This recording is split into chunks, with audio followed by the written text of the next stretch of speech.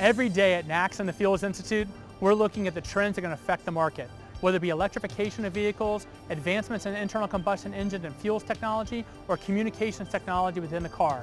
So we came to the 2018 Washington Auto Show to see what we could find out. There is so much going on to improve the internal combustion engine. Let's go take a look and see what the auto companies have in mind for us. Gasoline historically has been a relatively inefficient source of power for internal combustion engines.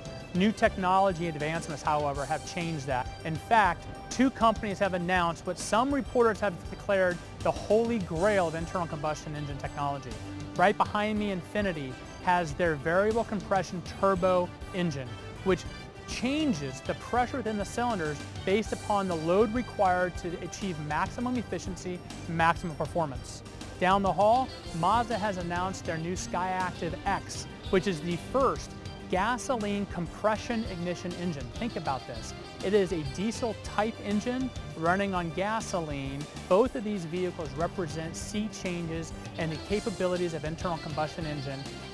Technological advancements in engine design come from a variety of sources, some smaller players, some larger players. But what we're seeing is the companies are starting to learn from one another. They're taking advantage of breakthroughs and introducing new opportunities to their internal combustion engine design to maximize efficiency.